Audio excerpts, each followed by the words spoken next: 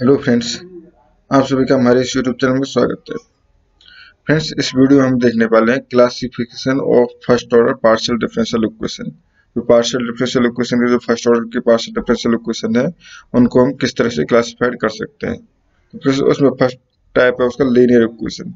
Linear equation क्या होती है? A first order partial differential equation is said to be linear equation if it is linear in P Q and Z. यानी कि P क्या है यहाँ पे? Del F upon del x या del Z upon del x. अगर Z यहाँ पे डिपेंडेंट वेरिएबल है तो उस कंडीशन में जो P होगा वो del Z upon del x होगा और Q जो होगा वो del Z upon del Y होगा। या हम कह सकते हैं अगर कोई पार्शियल डिफरेंशियल इक्वेशन इस फॉर्म में है कि P एक्स वाई, P कोई दूसरा फंक्शन है एक्स वाई का और ये स्मॉल p है, प्लस Q जो कोई फंक्शन है एक्स वाई का, Q equal to are x Y और जो जेड का फंक्शन है plus S x Y. Example के लिए हम देख सकते हैं x P plus Y Q equal to x Y Z plus x P x.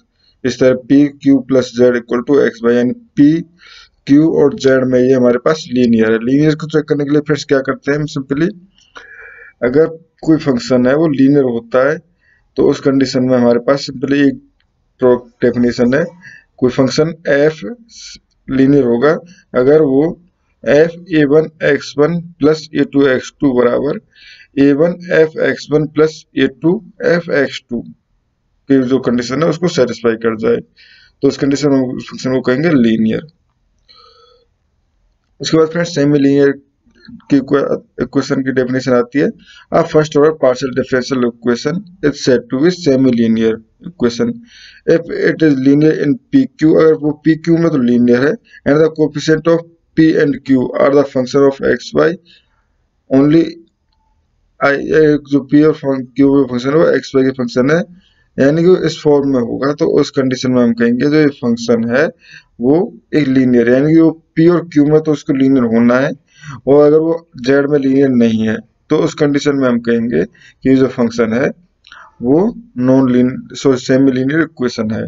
जैसे e की पावर x प्लस एक्स ई की power x P minus Y x Q equal to x Z square. तो friends यहाँ Z की power 2 आ चुकी है तो Z square को अगर हम लीनियर चेक करेंगे तो जेड स्क्वायर बराबर Z one square plus Z to square, यानी जेड की जगह हम Z one plus Z to रखें तो उसको हम Z one square plus Z to square नहीं रख सकते। तो उस कंडीशन में हम कहेंगे ये जो डिफरेंशियल इक्वेशन है पार्शियल डिफरेंशियल इक्वेशन ये सेमी लीनियर इक्वेशन है। उसके बाद आता है हमारे पास क्वेसीलिनियर इक्वेशन। फ्रेंड्स क्वेसीलिनियर इक्वेशन की डेफिनेशन क्या होती है? A first order partial differential equation is said to be क्वेसीलिनियर equation if it is linear in P Q. अगर पी क्यू में लीनियर डिफरेंशियल इक्वेशन है तो उस कंडीशन में हम कहेंगे कि ये जो डिफरेंशियल इक्वेशन है वो क्वेसीलिनियर इक्वेशन है। फ्रेंड्स क्वेसीलिनियर इक्वेशन और सेमी लीनियर इक्वेशन में क्या डिफरेंस है? सेमी लीनियर इक्वेशन में जो P और जो कैपिटल P और कैपिटल Q जो फंक्शन थे वो एक्स वाई के हैं और क्वेसीलिनियर इक्वेशन में जो कैपिटल P और कैपिटल Q फंक्शन जो है वो एक्स वाई और जेड तीनों के हैं। तो उस कंडीशन में हम कहेंगे ये जो इक्वेशन है वो क्वेसीलिनियर डिफरेंशियल इक्वेशन है, पार्शियल डिफरेंशियल इक्वेशन है।